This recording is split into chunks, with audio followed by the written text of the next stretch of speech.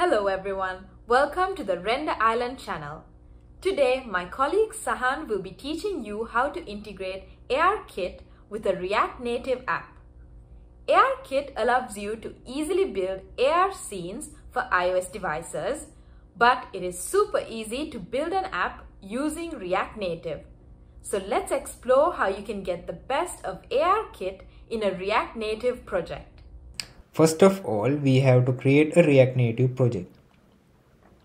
I have created this project using the React Native CLI. You can find the guide how to create a project in the React Native official documentation.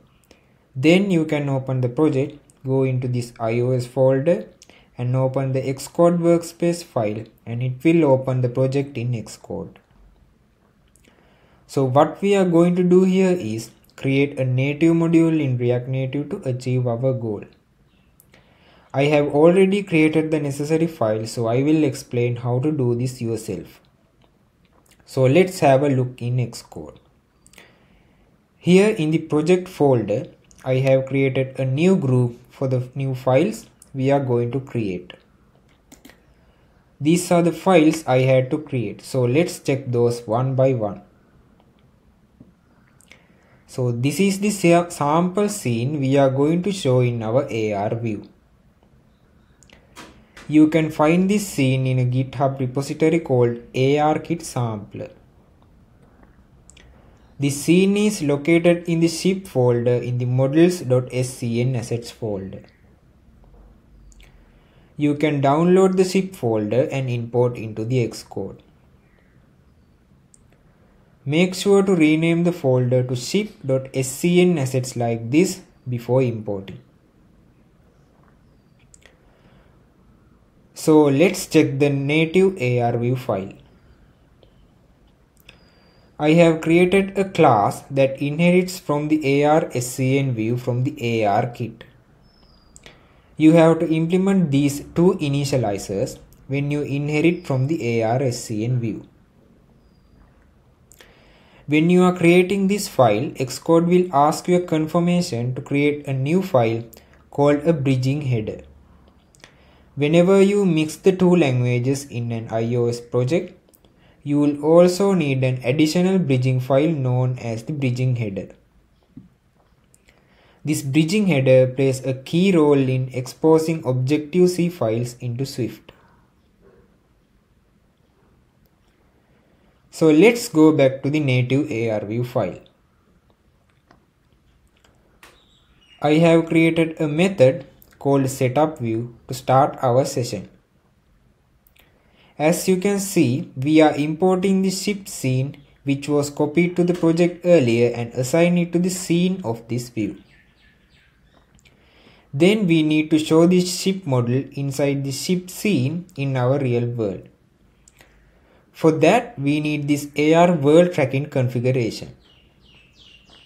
And finally, we are running the session. We also need a delegate for this AR SCN view, which is responsible for handling all the events of this view. So I have created a new file called native AR view delegate for that purpose. In this file, we need to create a class that inherits from NS object and AR SCN view delegate. I don't have included any additional code here, but you can use this delegate in future for more advanced things like plane detection and other things. Now we have the view we need to show the AR content, and next we have to expose this view into React Native. So I have created this native AR view manager file, which includes a class that inherits from the RCT view manager. In this class, I have created an instance from the native AR view, and we need to override these two methods in order to expose this view into React Native. In this view method, we need to return the instance of that native AR view. Then we also need to create an Objective-C implementation file to export this as a native module. Here I have registered the required information with React Native. So that's everything you have to do in the Xcode project. Now we can go to our application code and display the native AR view in our components.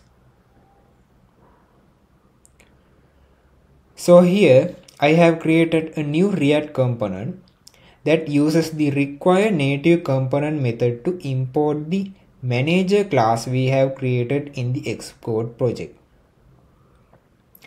The name we have to provide for this method should be the exact name of the view we have created, which is native AR view. Then I have imported that AR view component into our app component and rendered it there.